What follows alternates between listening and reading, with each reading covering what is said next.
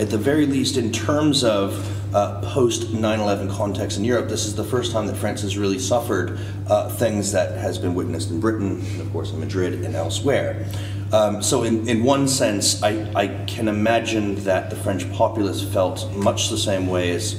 residents and citizens in Britain in 2005, which is feeling that to some extent, and again I really need to stress it's early days in terms of our understanding of this, but what looks like might be homegrown terrorism rearing its very ugly head in France. Now, I think it's also incumbent to say that terrorism is a tactic. It is not something that is just associated with one group. And in the same way as other persons of faith who might be Christians don't share the responsibility for Anders Behring Breivik's appalling acts in Norway, so too can we say about the Muslim minority in Europe who very clearly, very vociferously rejected, separated themselves from these events. And I think that needs to be said, and I also think their voices need to be amplified by all citizens of goodwill right across Europe. That being said, what some of our findings at the center I'll say a little bit about in a few moments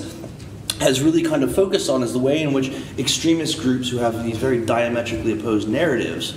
in a sense rely upon each other, so that we might find extremists in France, right-wing extremists in France, saying this isn't the act of jihadi Islamists, this is the real or genuine face of Islam. And so we've seen in the 6 days, really, since this attack, less than 6 days since this attack, just a couple of figures here that I hope will put some flesh on this. We've seen attacks in fully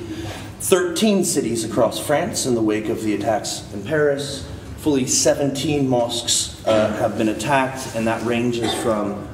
pigs' heads, bacon, and so forth left outside of mosques, right the way through to explosives, gunfire, and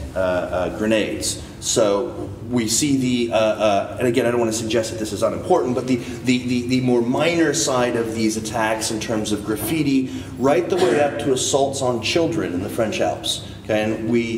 insofar as our very early model of cumulative extremism suggests that in the wake of a terrorist attack we can see a real spike in these cumulative extremist actions, it seems like this is something that is still unfurling in France, and unfortunately there may still be a ways to go yet before France reaches its equilibrium again.